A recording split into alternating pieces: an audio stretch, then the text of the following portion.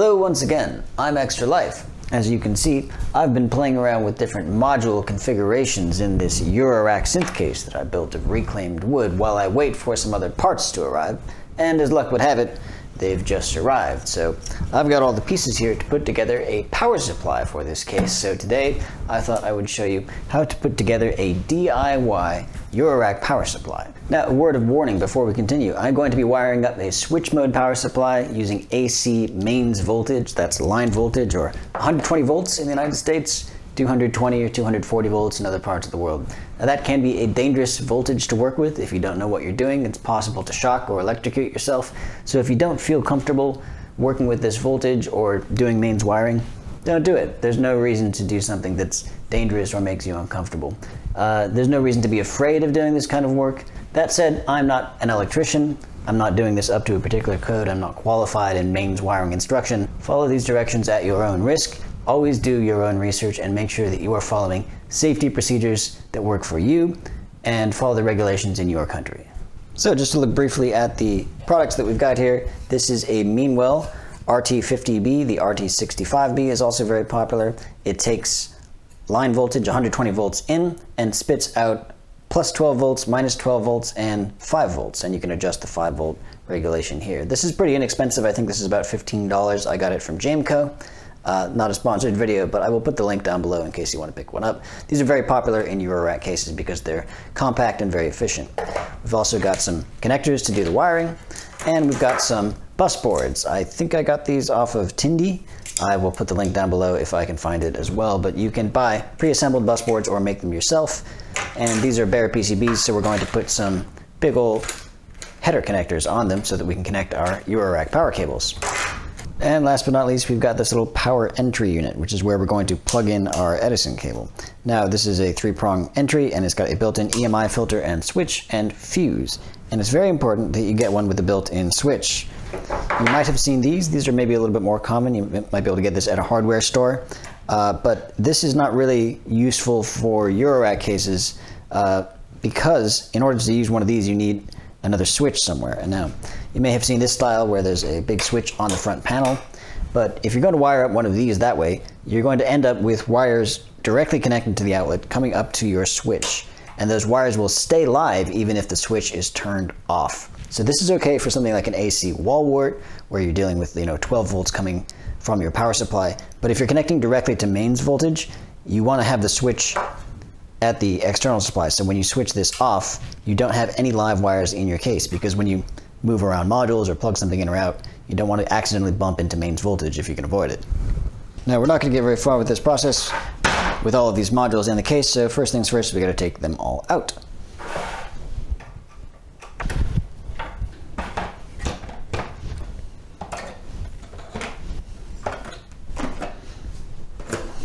Now, this is what's called a flying bus board, and basically it is just a wire with a bunch of these header connectors on which you can connect Eurorack power cables. Now, this is very compact. It's good for skiff cases that are not deep, but it's kind of a pain to get these cables in and out. So if you have the option, I would recommend to use a proper printed circuit board for a bus board. Now, this here is the little power supply module that I built to go with my 12-volt wall wart power supply. I actually tried this and fried one of the wall warts that I had, so this is obviously not big enough for the case that I've built here. So I'm going to keep this, and I might put it in a smaller case, but for the time being, this is not going to be used, so let's get it out of here. Now we are back to bare wood, and this case is ready to be powered up. So let's do a dry run and make sure that all of our parts fit, and we know where they're going to go. And I think this is going to give us the most room in this case in terms of where we can put modules. All right, after a little bit of playing around, I think I found a layout I like. As you can see, we've got room for some modules above this power supply. We're gonna have both the bus boards on the deep side of each row, and we'll put this power connector, well, as close to the back as we can get it without interfering with it. So by my calculations, that puts the power entry module roughly there, or there.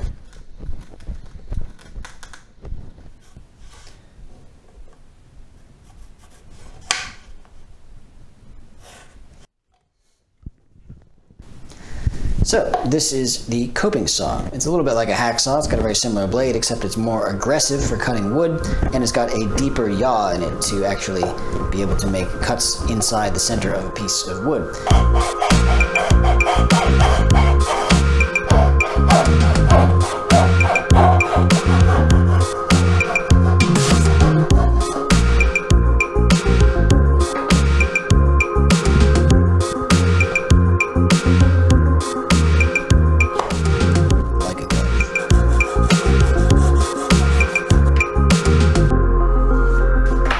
Now that we've got our power entry unit mounted, we can position our other components and start attaching them to the case as well. So these are the hex sockets I'm using. You can see they've got a threaded hole on one side for a bolt and then a screw thread on the other, so you can screw it into the enclosure and then remove your PCB later, and it separates the PCB by, just 1/4 of an inch or so, so that it doesn't make electrical contact with the case. Now, it is technically optional to use standoffs for this. You can screw this directly to the board, but you have to remember that there's going to be solder joints on the backside of this, so they're going to stick out some. So if you screw too tightly down to a wooden case, you will flex or possibly crack the PCB, which obviously isn't good. And if there's metal anywhere on the case that could come in contact with the back of this, then you could get short circuits. So if you're going to screw it directly to the board, then you should use some insulating washers between the PCB and the enclosure so that you don't make electrical contact or mechanical stress on the PCB.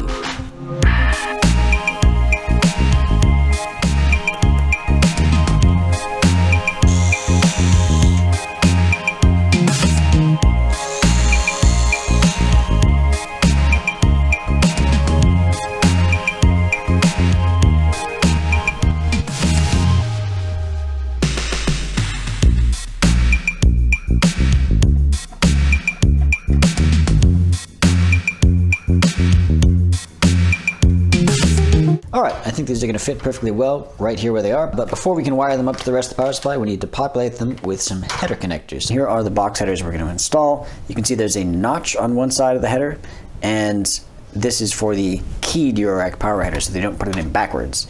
And you can see that there's a little notch on the PCB indicating that it goes to the right side. And you'll notice that the minus 12 volt side is near us. Sometimes this is indicated with a red stripe on the ribbon cables. There's usually a red stripe on the minus 12 volt side. So put the minus 12 volts or the red stripe towards us and the key for the header on the right, and then we'll just install all of these box headers.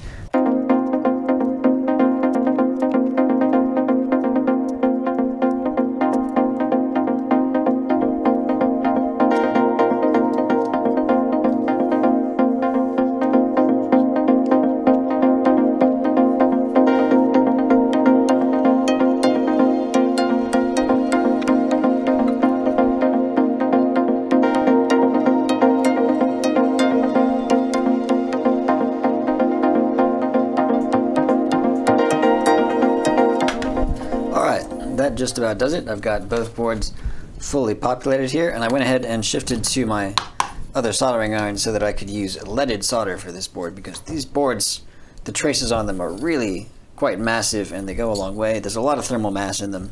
I did this one with lead free and it took me a lot longer because the temperature of it had to be higher. So just a quick tip, if you're doing a bus board, it's much easier with leaded solder. So now it's time to put on the connectors to the power supply itself, and this particular board has spots for these quick disconnect tabs. And so these are breakaway tabs that'll just be kind of metal stakes, and then we'll use Faston quick disconnect crimp-on connectors that will be attached to the wires that go out to the other parts of the circuit. So these break off into smaller tabs and then get inserted into the boards like so. So I've noticed that these legs are actually quite difficult to get into this PCB because the holes are round and the legs are square. So I'm just using a file to round over the legs of each of these tabs before I insert them in the PCB, and they go in much easier.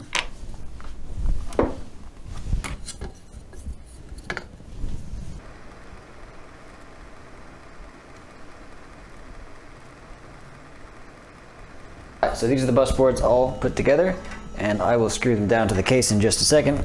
And we need to start thinking about how we're going to wire this up. So I've got some heavy-duty speaker wire here that'll be thick enough to carry the current we need to carry. I'm not sure what gauge it is, but I believe these connectors are rated for 14 to 20 gauge wire. This just barely fits in, so probably 14 or 16 gauge. On the bus board, we use these spade connector terminals, as well as here on the power inlet.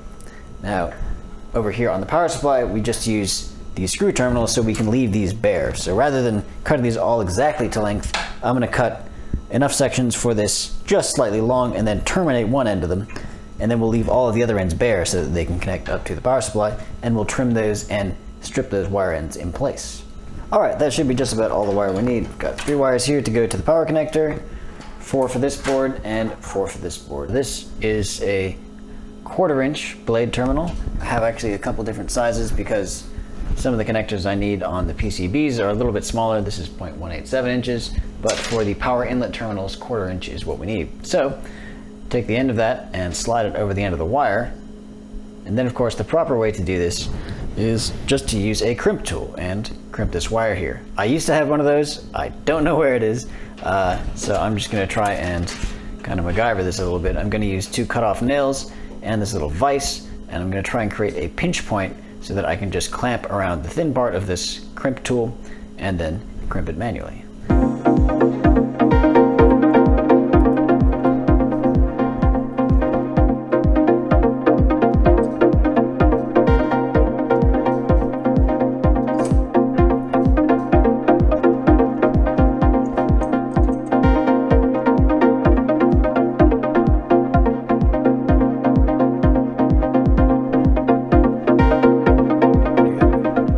That took a little while, but these are all finally on. I'm going to take one little extra step and put some heat shrink over the wire and the connector just to kind of provide some redundant insulation, because some of these will be carrying mains voltage.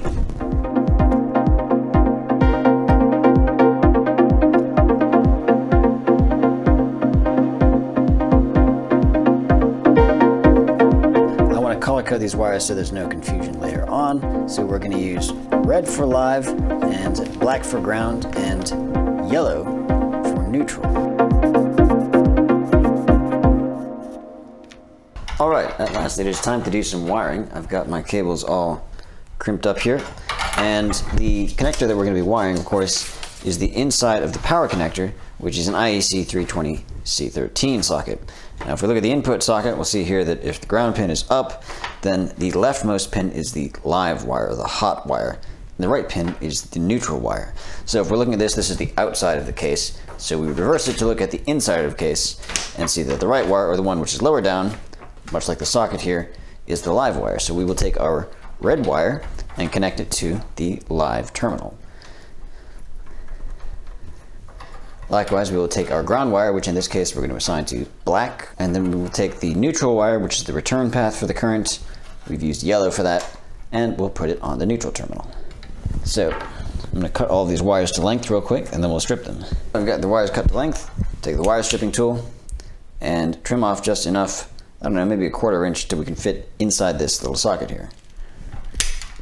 So if we look at the labelings on the back of the power supply here, we have terminals for L and N, which are live and neutral, and then we have this ground terminal here with this funky symbol on it. That, of course, is a ground symbol.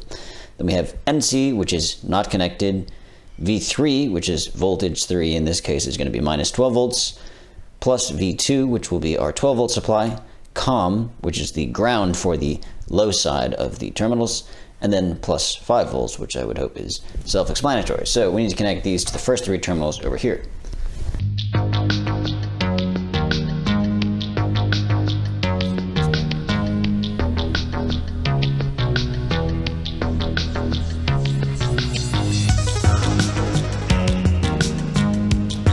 Alright, now that we've got that connected, we can stay these cables a little bit better.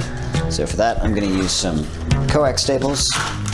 The other thing, of course, you can use are zip ties. I like to use one at each end.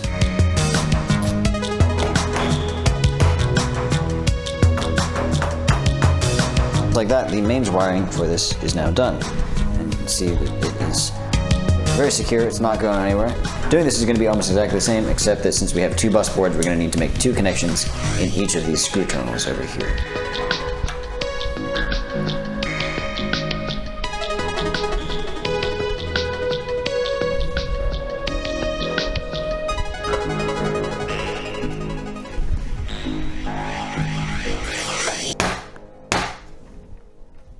Right, and with that, the wiring for this should be pretty much done. But before we plug it in, I'm just going to do a couple quick checks with the multimeter to make sure that everything is in fact connected where I think it is. So I'm going to put it in continuity mode, and I'll connect the black and white probes together. And you can hear that we get a buzz whenever something is connected to. First thing, I'm going to check for short circuits between any two of these probes. None of these should be connected to each other, except maybe the common and the ground. I'm not really sure if that is that way, but we'll find out. So, live and neutral are isolated. And I'm just double checking that we still get the buzz there. Neutral and ground are isolated. Live and ground are isolated. And so I'm just going to connect each of these to double check and make sure that none of them beep. I'm just going to do one last check that the live wire is connected to where I think the live wire is supposed to go, and not short circuited to the other. The neutral is where I think the neutral is supposed to go, and the ground. Alright, I think that's as much checking as I can figure out how to do, so let's plug it in and see if this little LED turns on. Huh, would you look at that? There's no fuse in there. So you can see this has a spot for a spare, and then you put the fuse in this little plastic clip right here. So I will grab a 10 amp fuse and see if we can do that. It's funny, you know, I ordered this part before and I used it in another synth case, and I could have sworn it came with the fuses pre-installed. And let's try this again. Connect that. And again, we're watching for that LED over there to turn on. Flip the switch. Yeah! Success. So I'll put my multimeter in volts mode. Set that back here. I'm gonna put the ground probe anywhere on the ground pins, which is this kind of big group of 6 pins in the middle here. We should get minus 12 volts. Minus 11.9 is all right. Plus 12 volts. 11.3, a little low. And 5 volts, 5.1. We could adjust that with the pot over on the busboard, or on the power supply rather, and then we'll check this one.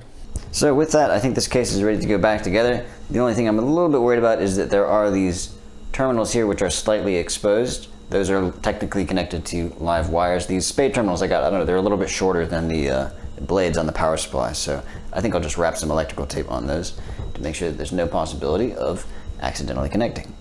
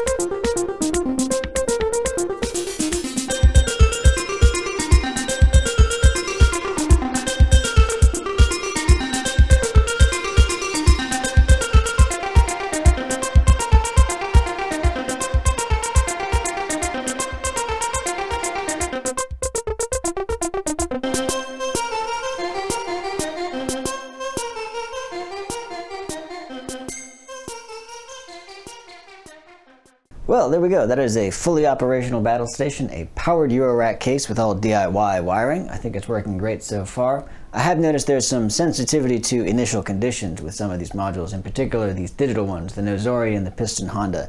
They don't like to be turned on at the same time as there's a lot of other digital modules on the circuit, so I installed this little two-way power switch which can turn each row on separately, but I'm still finding that this Nozori in particular is very sensitive, so I might just install a separate power supply for the other row. You can imagine how that would go. We would stick this down in the corner and then put the power wiring in parallel, or just daisy chain it from the first one, and then have each power supply supplying a different bus board. Before I sign off, I want to say a huge thanks to my friend Brett, who kindly donated a huge number of these modules since he was getting rid of his hardware collection. So thank you very much, Brett. I really appreciate it, and I'm very excited to get these up and running and making some music. I also have to say a huge thanks to all of my supporters on Patreon who make this possible. It means the world to me to have your support, and it means I'm able to make more of these videos more frequently, so thank you very much. And if you're interested in getting a little bit of bonus content as well as early access to all of my new videos, head over to patreon.com/extralife and become a supporter today.